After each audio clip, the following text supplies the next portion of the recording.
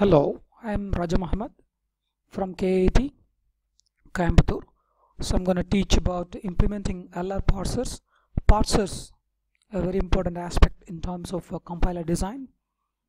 Parsing comes in with reading the contents, say in the form of a program, whose what is a minute level contents will be split into small units, and identifying what actually it does mean.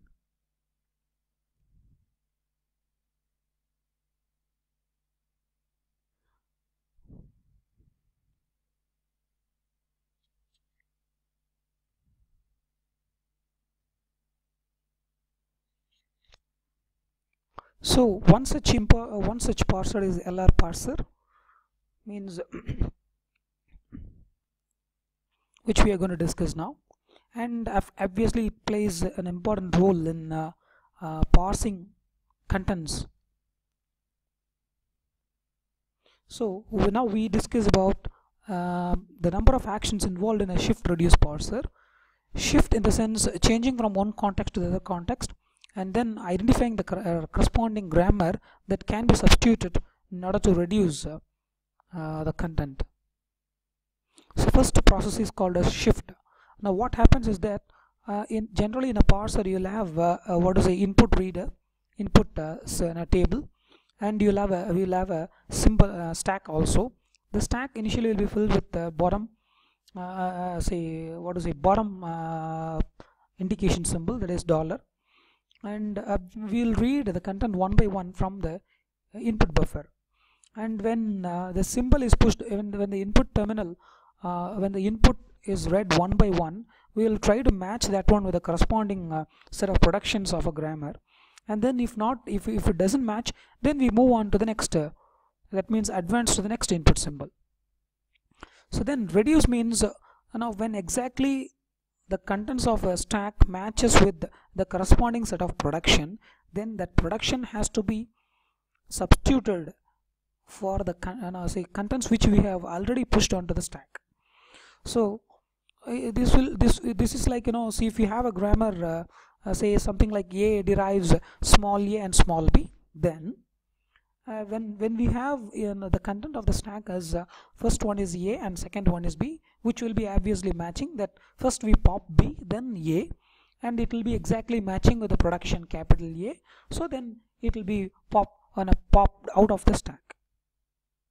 And then when we are done, that means when we have completed reading all the contents from the input buffer, and assume we don't have anything in this so what is a stack symbol also, that means we end up with what is a bottom symbol, that means starting symbol, the one which we have started, then we'll move on to accept state.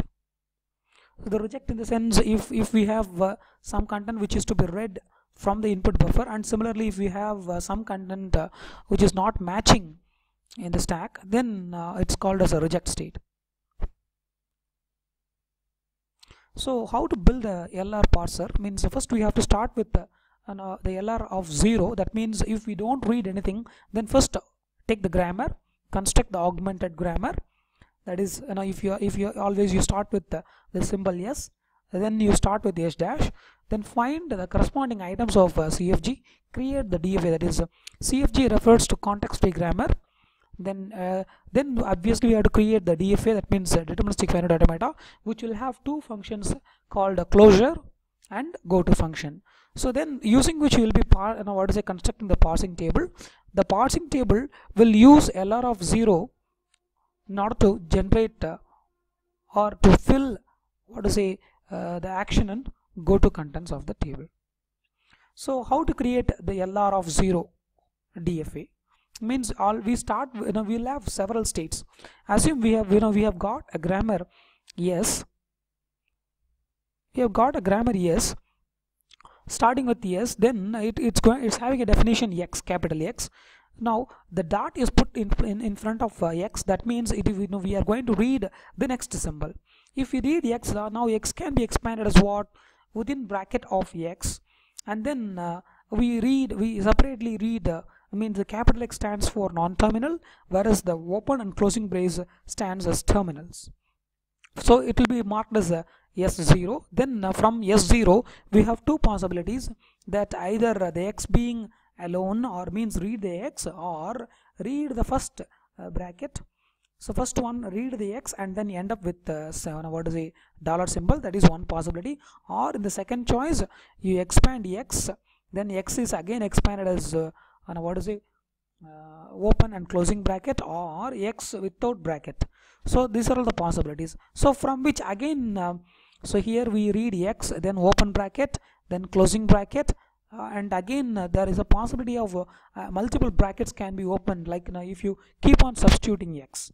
So we have states such as S0, S1, S2, S3, S4 and S5. So these are all the possible contents of LR of 0. Now to create the LR of 0 parse table for each state, what we need to do is that now it will be making transition from one state to the other state, which will using a terminal symbol. If that is the case, then you have to use that's called as shifting from one state to the other state, and then transition to another state using a non-terminal is called as a goto. If the symbol is a terminal, it is a shift process. If the symbol is a non-terminal, it is a goto process. So which is defined as A derives alpha dot. So which is actually denoting that we have completed the reading process of we have completed the process of reading, and then we need to do what is a reduction process. So here you can see the what is a LR of 0 parsing table starting with state S0 to S5, and then for all the terminal symbols, open, close bracket, then dollar, then finally in the what is a go to section we have terminal symbol. So which is again depicted there in the bottom, which we have already drafted.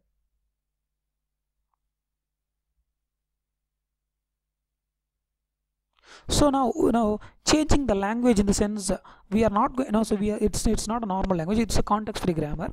So string of one or more left parentheses mean the sense here you have what is a non-terminal called X. So that can be again replaced with the more number of open and closed brackets. That means the same number of right. If you have one left parenthesis, then obviously you should have one right parenthesis. If you have two left parentheses, then we should have two right parentheses. So how many number of input left parentheses? The same number of right parentheses must also be present there. And then if we have what is a epsilon symbol, which denotes there is nothing. So here now you can see an updated version of LR of 0 parsing table, now which includes both shift and reduce. Sometimes we do not know what action we need to do. Sometimes we have to decide, should we go with the reduce operation or should we go with the shift operation. That is because of the repetitiveness of or ambiguousness in the context free grammar. So idea is say the LR of 0 serves as the base for generating what is the parsing table, that is SLR of 1 grammar. So here then the last one, the last slide we have seen there are number of shift and reduce conflicts. So this will always be a problem, so that we need to move on to the next types of LR parsers such as CLR parser or LALR parser. There we will be having so many other options, like exactly when we need to go for shift operation and then reduce operation. So the reduction has to be done only when the input symbol is truly following a reduction. That means we need to calculate how many number of terminals are there for a particular non-terminal symbol. So here this picture clearly mentions that say from which we are able to generate the follow of what is a non-terminal such as capital X and capital S. Capital X may be having a closed parenthesis, and capital S may be followed with a dollar symbol. So now this can be expanded. Here you can see S derives X is the step 1, X derives Y is step 2, and X again derives open parenthesis, Y derives Y within brackets, then Y also could be an epsilon.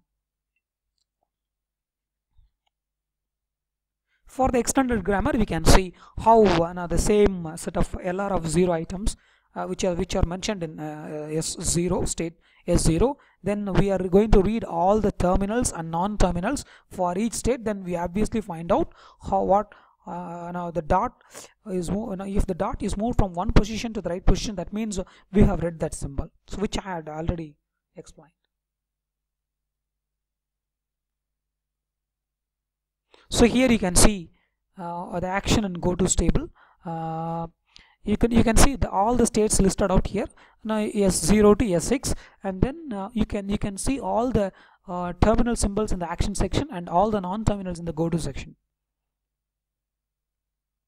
So here the LR of 1 represents reading the very first symbol from the input table on a buffer,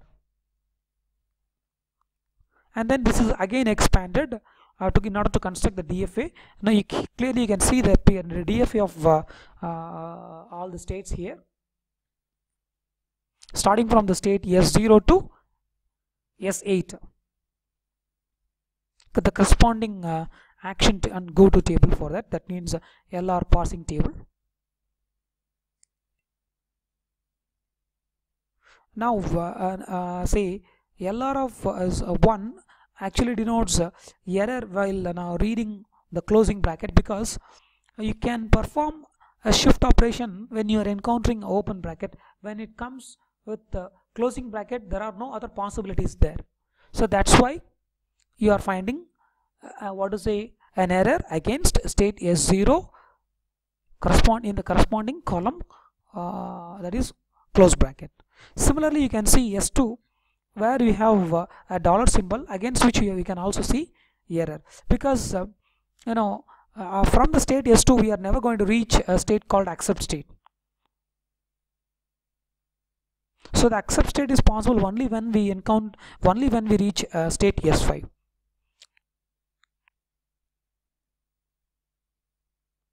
So this is an extension of LALR which we will be discussing in the upcoming classes. So here you can see the hierarchy of grammar classes.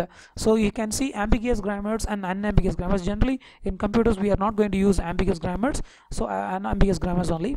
So here you can see LL of 0 and then LL of 1 and LL of k. What actually we have seen is that LR of 0, then LR of 0 to LR of 1. Likewise this can be expanded up to LR of k. So all are interrelated. If one comes to know about LR of 0, then obviously the person can construct SLR and LALR, and he can move on to construct CLR, that is canonical LRparser also.